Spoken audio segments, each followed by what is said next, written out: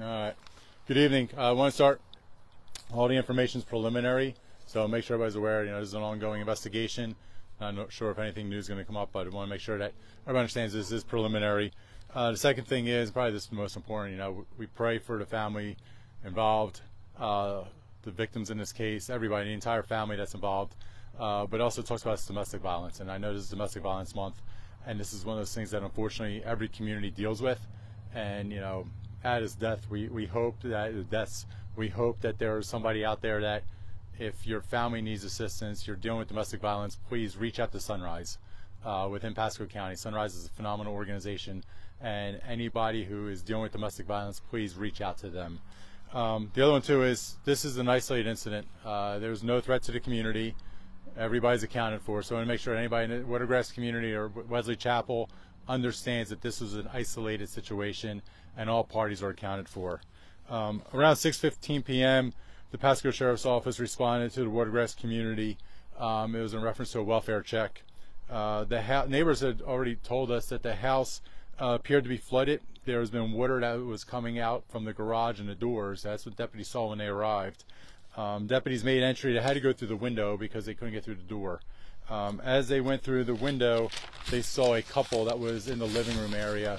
The couple was deceased, 70-year-old male, 63-year-old female, with appeared to be stab wounds. But it also appears they were there for several days.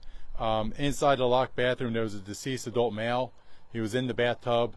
It appears that he self-inflicted, that he died of his own causes by himself. And so that it was a 32-year-old male. We believe that the 32-year-old male, we know, was the son of the 70-year-old male and the 63-year-old female.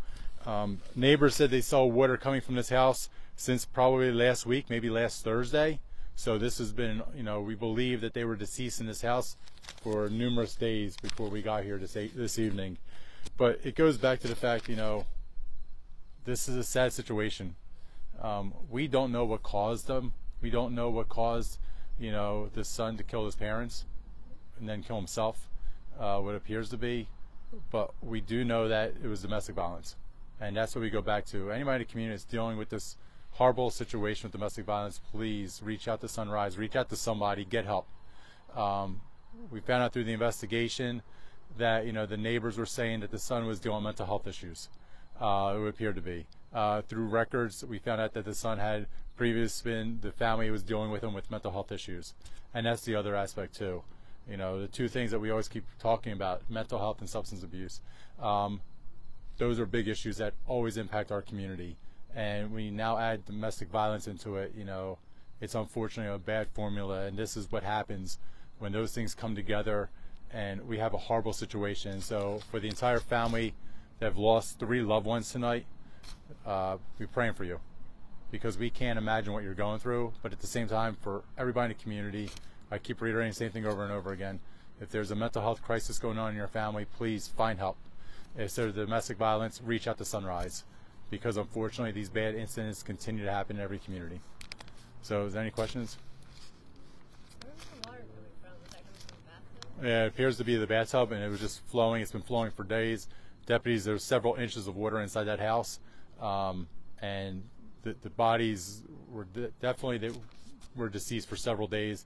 That water had been piling up, but when you go outside and you see the garage, you can see that water was still flowing down here. Deputies were able to turn off that water, but it was coming out. The neighbors even said, we've been seeing that for a couple days now.